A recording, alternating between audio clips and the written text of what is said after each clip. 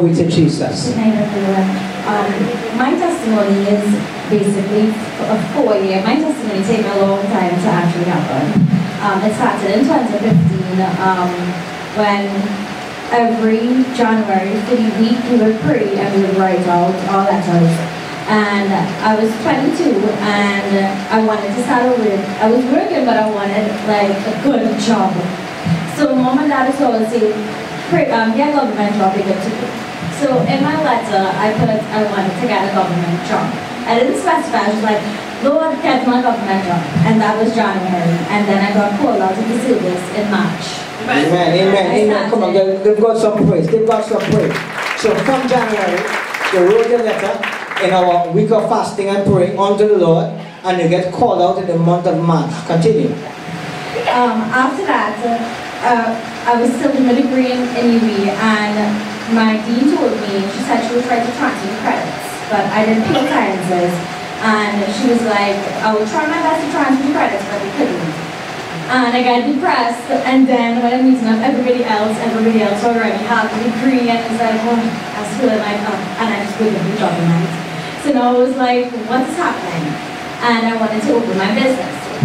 So I started to put my tithes, but I started to put more than I would have to put. I started to put the salary I wanted. Amen. So amen, I knew I was working for this amount, but I knew I deserved to be working for this amount. Amen. So I started to put more tithes. Every month I would put more tithes. It was hard, but I started to put more tithes. And God started to bless me and put me in places where I started to meet people that I didn't realize would have helped me later on.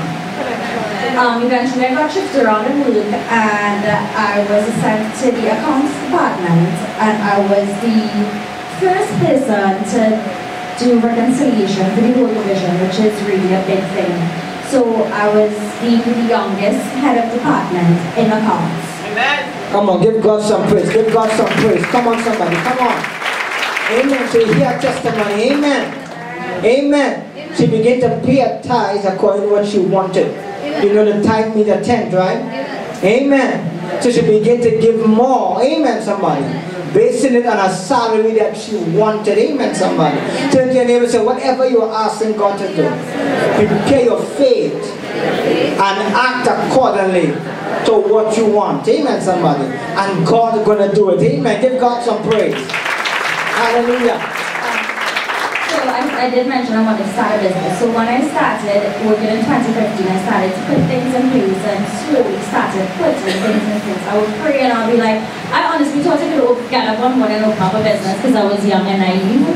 And then when I started to work, I realized it's a lot of money. So I started to put things in place, and I would talk to my father. Oh my God, my parents probably hear me talk about this forever. They'll get frustrated, and I'll be like, no, but you need to do like this and that and that.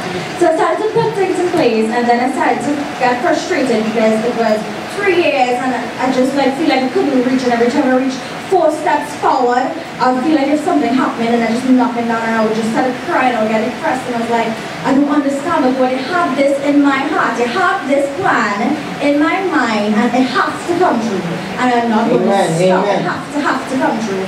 And I said, you know what, Lord, I'm going to push you, and I started to real argue back and forth, and I said, I need to get my business by 25.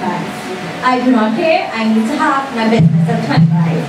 And I opened up my business January, and thank God. Come on, give God some praise. It took you 4 years of trial and error and proving God. Come on, somebody. Tell your neighbor, say the race is not for the fast, not for the swift, but for those who can do what? Endure till the end. Amen, somebody. Sometimes you will be asking God for things, and you might give God a date, but God has His date. Amen, somebody.